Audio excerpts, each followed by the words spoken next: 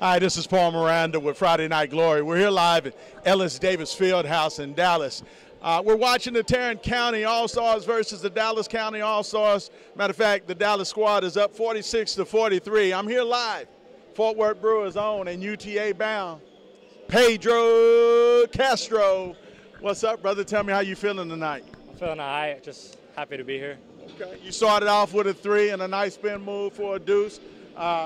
Any special things that you want to show the people one last time here in the DFW? Just, kind of leave my mark, show that I belong, Okay.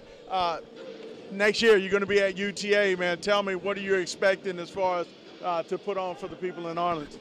I'm just going to go do my best every day. I got to gain a little weight, get a little stronger, but after that, I think I'll be fine, Okay. Second half, man, you're down 3 right now. What you got, man? What's going to happen in the second half? Give me the script.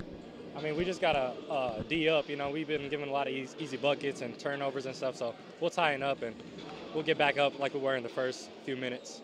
Okay. There he is, Pedro Castro, Fort Worth Brewers own. I'm Paul Miranda with Friday Night.